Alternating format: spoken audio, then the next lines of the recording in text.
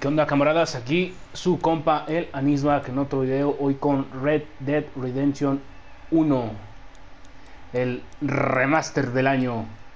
Bueno, esto es para explicarles cómo tener el pacto de sangre en el DLC de Undernightmare con los caballos del apocalipsis. Debemos de juntar los 4 caballos. Debemos juntar a guerra, hambre, peste. ¿Dónde están los demás? 1, 2, 3, 4. Sí, tenemos que tener a los 4 caballos del apocalipsis, que es hambre, peste, muerte y guerra. Cuando tengamos los 4, al último que consigamos, en mi caso fue muerte.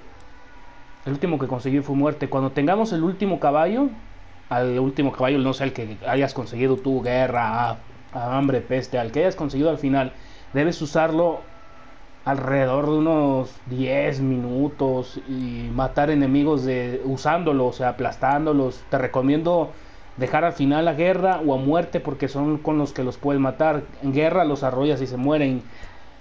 Guerra los arrollas y se queman, con muerte se mueren, los arrollas y se mueren. Cuando tengas estos 4 caballos, usa el último 10 minutos, alrededor de 10 minutos, y se va a completar el pacto de sangre y te van a dar los papeles de cada uno para poderlos invocar en el momento que quieras.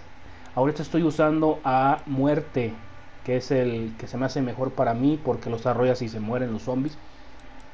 Pues eso es todo.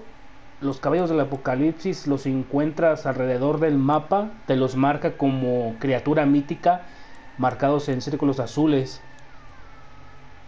Pues eso es todo de mi parte por el momento. Próximamente les traigo otro video.